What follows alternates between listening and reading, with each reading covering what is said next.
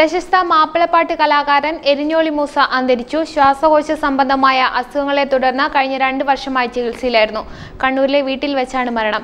എരിഞ്ഞോളി വലിയകത്തെ ആസിയുടെയും അബ്ദുവിന്റെയും മകനായ അദ്ദേഹം വലിയകത്ത് മൂസ എന്നായിരുന്നു ആദ്യകാലത്ത് അറിയപ്പെട്ടിരുന്നത്. തലശ്ശേരിക്കടുത്തുള്ള എരിഞ്ഞോളിക്കാരനായ വലിയകത്ത് മൂസയാണ് പിന്നീട് എരിഞ്ഞോളി മൂസ എന്ന പേരിൽ പ്രസിദ്ധനായത്. ഗ്രാമീണ കലാസമിതികളിലൂടെയാണ് അദ്ദേഹം വളർന്നത്. ശരത്ചന്ദ്ര മറാഠയുടെ കീഴിൽ 2 വർഷം സംഗീതം പഠിച്ചു. അരിമുല പൂമണമുള്ളോളെ, അടകിലേറ്റം ഗുണമുള്ളോളെ എന്ന് തുടങ്ങുന്ന ഗാനത്തിലൂടെയാണ് എരിഞ്ഞോളി മൂസ പാട്ടുജീവിതം ആരംഭിക്കുന്നത്.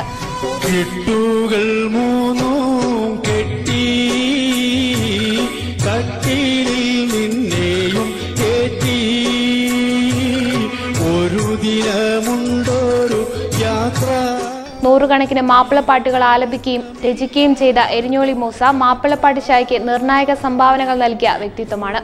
രാഘവൻ മാസ്റ്ററുടെ കൈപിടിച്ച് ആകാശവാണിയിൽ പാടിയതു മുതലാണ് എരിഞ്ഞോളി മൂസ എന്ന പേര് പ്രസിദ്ധമാകുന്നത്. അടുത്ത കാലത്ത് ഹിറ്റായ മാണിക്യമലരായ പൂവി എന്ന ഗാനം ആദ്യകാലത്ത് ആലപിച്ചതും ഇദ്ദേഹമായിരുന്നു.